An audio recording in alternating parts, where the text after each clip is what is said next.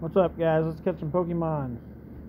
I just did Kitty Spotlight Hour about 2 hours ago.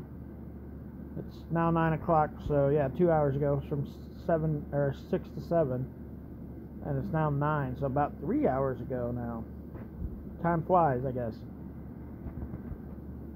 I got around 14 or 1500 candy in that 1 hour, which is crazy because I had 600 when I started, and you'll see here in a second I have 2,395, and I had about 600 when I started, so that's quite a bit of candy I caught in that little small period of time.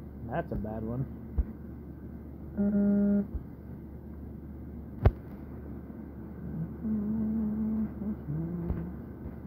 Let's get some more candy.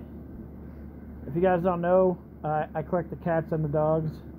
I started doing that just recently, so all their candy.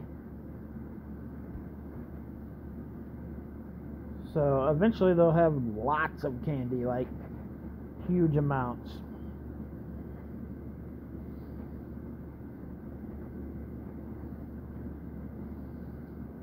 So we'll build up there and we'll see what happens. Let's get one more, and then we will end this video. There's been a lot of Ralts out